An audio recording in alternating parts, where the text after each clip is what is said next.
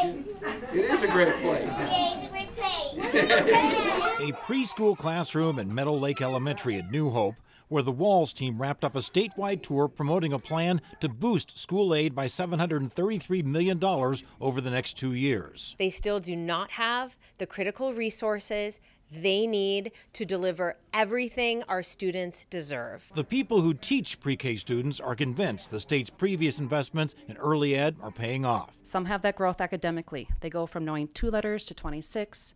Some have that leap of growth social-emotionally. They go from pushing and shoving to sharing and taking turns. But in the political classroom known as the state capitol, messages from the other party have been discouraging. The day I announced my transportation package, that was dead. The day I announced my education package, that was dead. The governor was uncharacteristically harsh in his criticism of Senate Republicans led by Majority Leader Paul Gazelka. Did they do a statewide tour of no education?